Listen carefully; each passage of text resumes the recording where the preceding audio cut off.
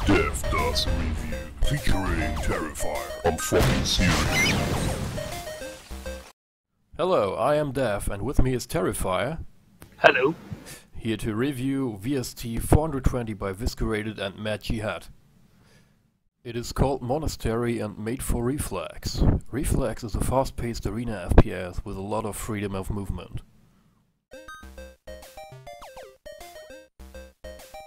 Walkthrough.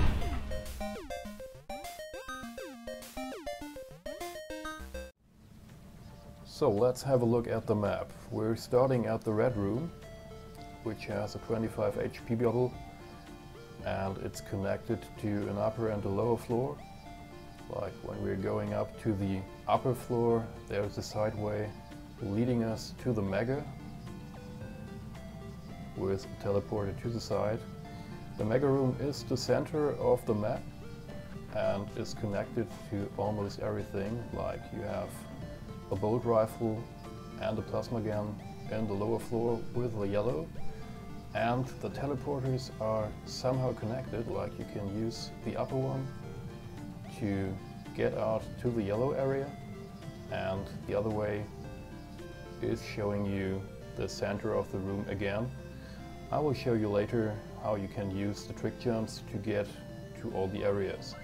So let's go on. From the Mega room you have the possibility to just go back to the red area using the lower floor, and the lower and the upper floor are both connected to the next yellow area, where you can find the IC. So this is way more connected with the side floor. You're just coming out to the Mega area again and have the possibility to just walk through the lower yellow armor. So both yellow armors are somehow connected, and the red area is separated from this. Pickups and spawns.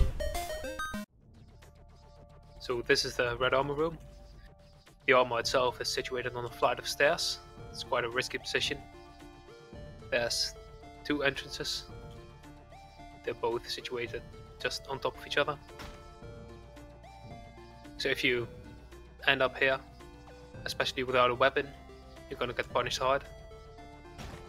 There's one health bubble in the side of this room, but no spawns and no weapons. There's one spawn right there in the hallway, right next to shotgun. In the next room, there's some water with a few health bubbles and yellow armor on top of a pillar. Also in this room are iron cannon and 50 health bubble. Iron cannon is a really powerful weapon on this map, and this is a really strong position. There's a window that you can see through, but it's not really that useful because sound carries pretty far. The only way in which it is useful if someone is sneaking up this flight of stairs, and you might be able to catch them through this window. Something really nice about this room is the stairs. I think these kind of curves are pretty unique and are not often seen in reflex maps. There's one spawn in this room. It's right there in the middle of the body of water, and there's a spawn up here. If you go down here, and be careful not to drop in the lava, there's a spawn here looking this way, and a rocket launcher. From here, if you go down the flight of stairs, there's another yellow armor and yet another spawn. Next to this yellow armor is the plasma rifle. There's a teleporter here, but I'll get into it later. If you go up here, you'll find the bolt rifle. So the bolt rifle and the iron cannon are pretty far away from each other, which is important to keep in mind if you want to control and lock down the map. There's two spawns inside of this room, one near the 25 health bubble and one up there, next to another 25 health bubble. Now you can reach this mag health from a couple of jumps that we will also show in this video. But the only way to access it without using trick jumps is by going all the way up through yellow armor room, past the red armor room,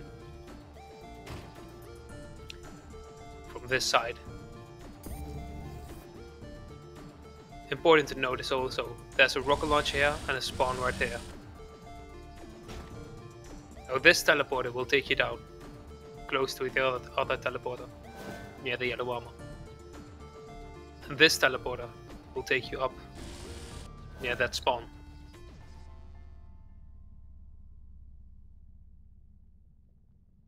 So in total there are 8 spawns, none of which are in the red armor room.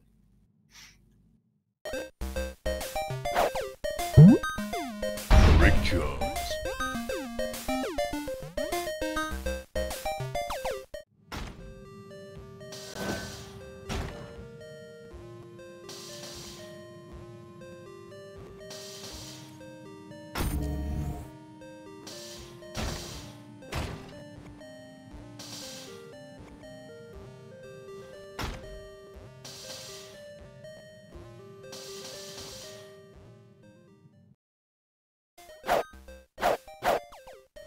Conclusion.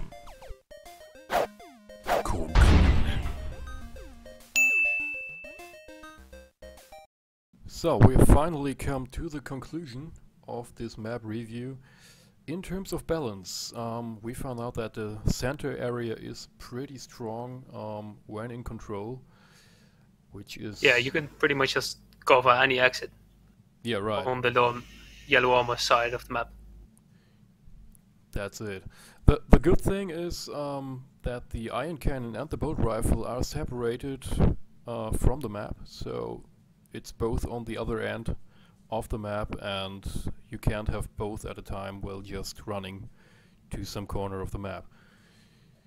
The lower area, the low yellow armor spawn is, in our opinion, the strongest one of the map, which is not a bad thing, but we just found out that when you spawn here, you have the yellow, the plasma gun, just can jump over to the mega and then decide to take the bolt rifle or the rocket launcher in this area, so you have a pretty good stack. Yeah, you just have so many options from that spawn. That's it. So in general, when we're talking about control, we found out that it's easy to lock down rooms in general, and it's hard to break the control when you already have it, because you can just lock down every rooms, because the enemy can just run in a circle around the map, and there is no cross teleporter or something that you can just use to go to some other end of the map. So you are always in the focus of your enemy. He knows where you are, and you can easily lock down. Yeah, it's really hard to avoid being detected. That's it. Especially because, like, there's, as Dev said, there's no cross-map teleporters, but even these would make sound.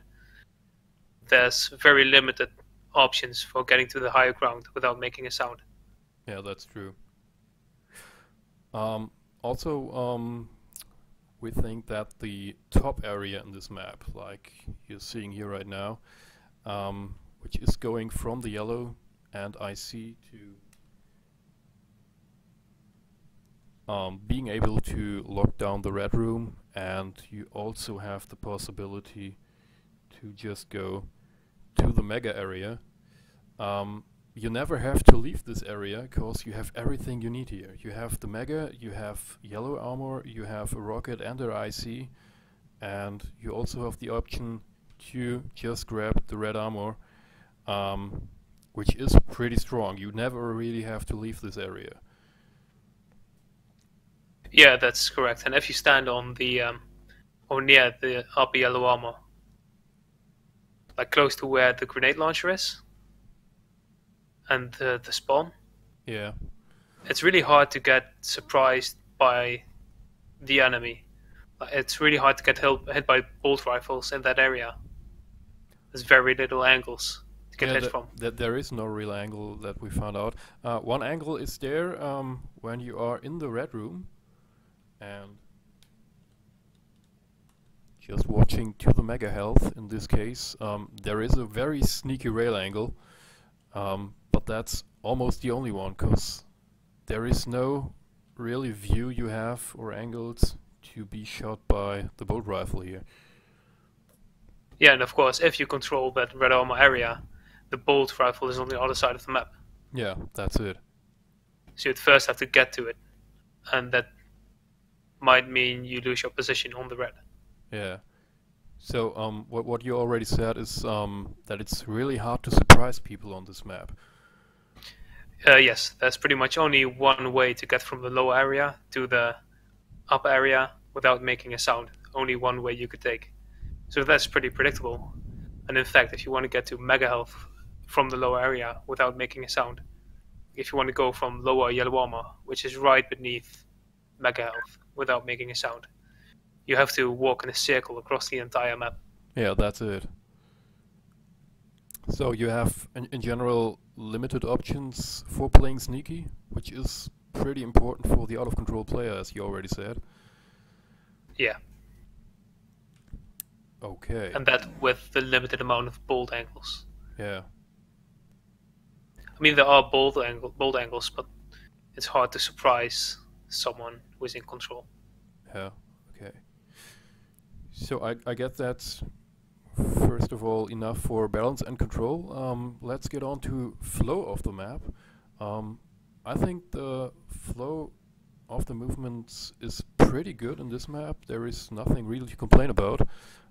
There is only one thing which is intended, as you also said me, when you have too much speed and try to do this triple jump here, you sometimes just run into this wall or this one here.